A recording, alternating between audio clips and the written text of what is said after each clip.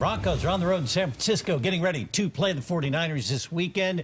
Game number 2 of the preseason. The Broncos traveled back to the site of their Super Bowl 50 win, and despite that, the coach still seems to be dodging our biggest question.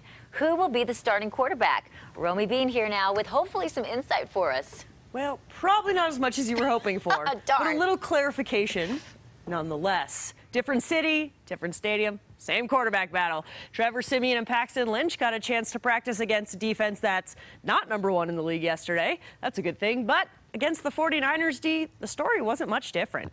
In 7-on-7 red zone drills, Paxton had 2 completions for 2 touchdowns. He had a few misses, but he went for the big shots, got a couple scores.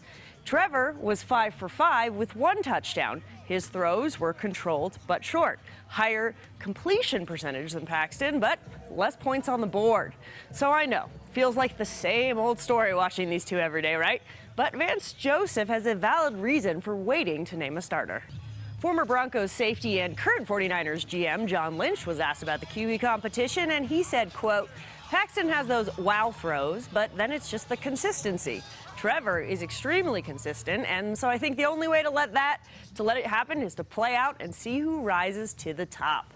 Now, the Broncos and 49ers have another joint practice today. They'll just be in shells, not full pads. Coming up in 25 minutes, I'll take a look at the injuries on the defensive line, and we'll hear what Von Miller has to say about it. I love that coach speak, because it's really, it's like, what is he saying? Right, there? like yes or no, yeah. coach, Yes who is it going to be? I think the fact that he said permanent, though, right. that was kind of the thing you took from it. Whoever he names as the starter for quarterback and for all the positions, right. He wants it to stay that way. He doesn't want to change it in week 2 of the regular season. So the permanent was kind of the key word there. You know, he's very good at staying calm. It's all the fans. We want to know the answer to that question. Oh, yeah, because I think he has to look at it. It's a job. It's a business, right? He can't make emotional decisions, so he tries to stay as neutral as possible. Right. But the fans are getting answers. Well, it gives us something to talk about. Sure does. All right. All right, Romy, we'll check back in with you at 5:45 this morning.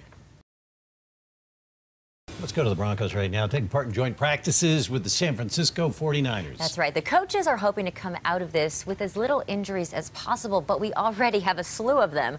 Our Romy Bean is here now to talk more about this. Good morning. Good morning. Yes, way too many injuries for preseason. So trying to kind of keep a hold on that as they go to San Francisco. Now, last time the Broncos were at Levi Stadium, if you remember, the confetti was falling, Lombardi Trophy was hoisted, and Von Miller was the MVP. The Broncos were crowned world champions. This time, they're just trying to get through preseason without more guys getting hurt. Here's what's happened in the past few weeks. TJ Ward out with a hamstring. Billy Wynn suffers a season-ending injury. Derek Wolfe carted off with an ankle sprain. Jared Crick carted off with a back injury. Add those to the list of guys on defense already out. Kyle Pecco, Shane Ray, Shaq Barrett.